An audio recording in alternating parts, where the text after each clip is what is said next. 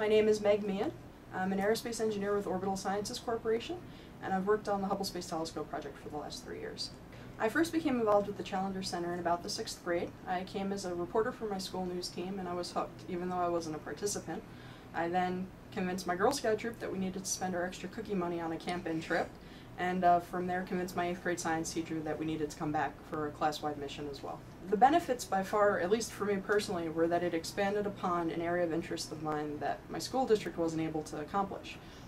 In my district, there were only 28 kids in my class. It was only about 300 students, K to 8th grade, and in a district of that size, while there's something to be said for the individual attention that you get, the resources are very, very limited financially as well as time-wise. So often you don't get to see things like space education at that level.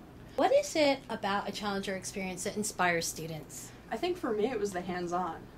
It was literally my first introduction to spacecraft engineering. I was on the probe team, and I got to get hands-on. I got to plug all the wires and put all the components in, and it was kind of true to life. And fast forward 15 years, and I'm doing that with actual spacecraft now.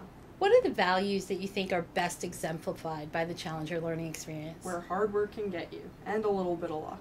Many people say that experiences like a Challenger mission can change lives. Can you comment on that? Oh, it definitely changed my life. As I mentioned earlier, I came from a school where the resources were pretty limited. And while my parents both had technical degrees, they didn't always have the ability to bridge the gap. And when I came to the Challenger Center, that was like the last piece to my puzzle, and it really helped me put together my life's ambition and really know what direction I wanted to go with my life. So it changed my life in probably the biggest way possible.